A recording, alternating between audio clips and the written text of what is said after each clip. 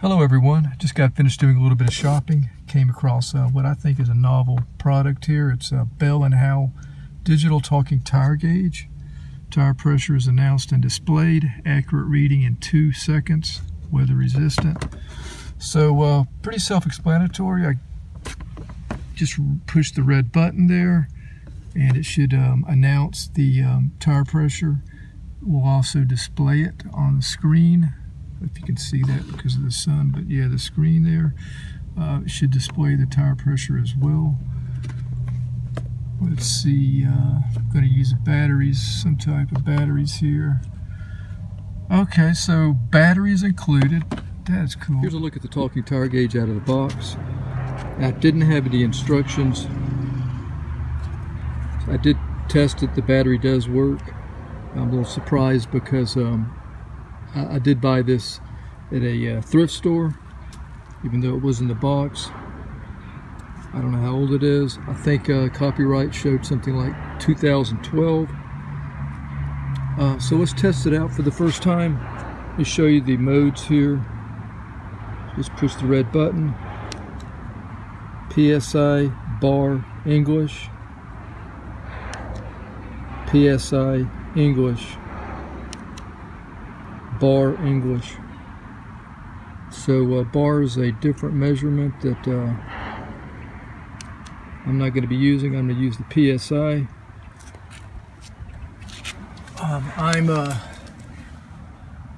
I'm driving on Michelin Defenders here, and I'm sure most people know this, but if you're wondering what your tire pressure maximum should be, so for these tires you can see, maybe you can see max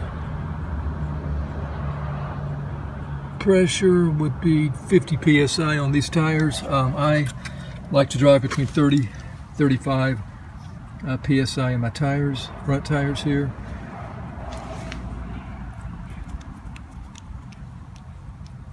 So if I've got anywhere between 30 and 35, then I'm doing pretty well.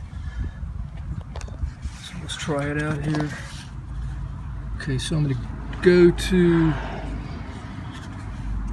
go to PSI English.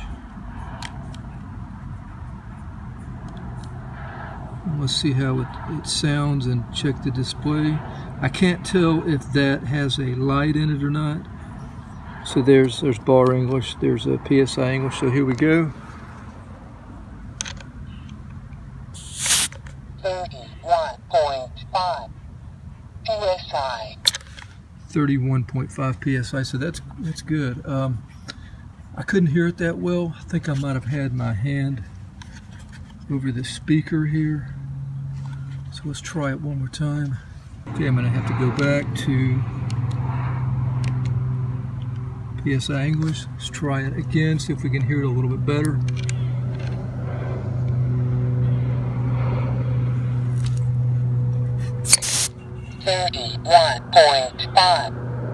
PSI.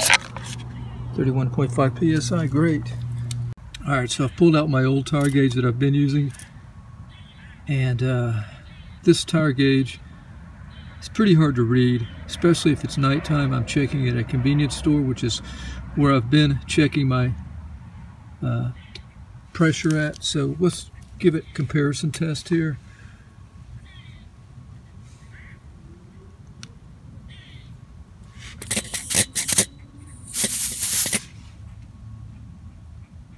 So we're right at 30. So we read 31.5 on the talking digital gauge here.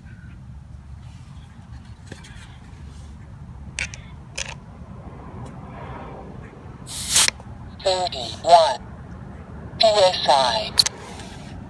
31 PSI. Okay, so I'm not sure which one is exactly accurate. I would have to say I would go with this reading here. These things can get stuck, especially if they're starting to get dirty. So what I want to do is find out if there's a light in that LCD there. I can't really tell that. It's still light out here. I would like to test this as well at nighttime. I do want to take this apart also and see what kind of batteries are in here. In the meantime, I'm going to go ahead and check the rest of my tires here. Here's a look at the Bell & Howell digital tire gauge opened up. I just took off 5 screws. Screws are pretty small, so you may need like a watch repair Phillips head screwdriver. I just used a knife for that. You can see the speaker. It's got 2 batteries, one for the LCD and then one for the readout. So to take the battery out, looks like you just push it through. It's locked in front there, so I'm going to push it through, and I'm probably going to need 2 hands for this, so I'm going to set the camera down just for a second. Alright, yeah, I just pushed it through from the front there, pushed it through the back.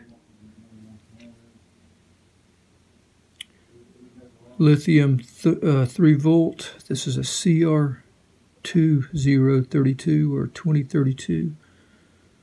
This sounds really familiar. I've used these batteries before.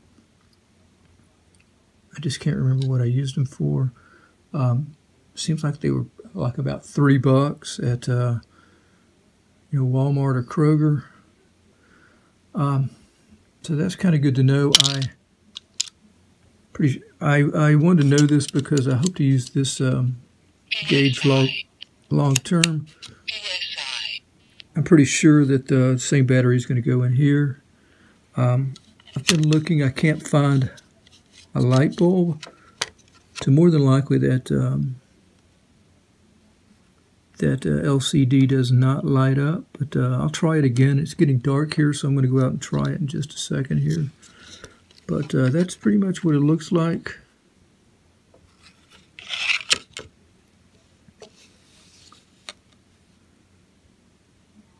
So, yeah, let's go try it one more time.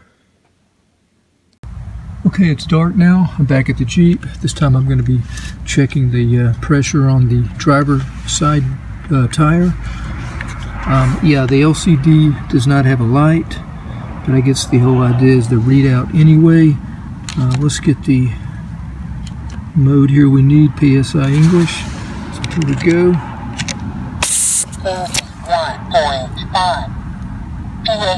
31.5 PSI.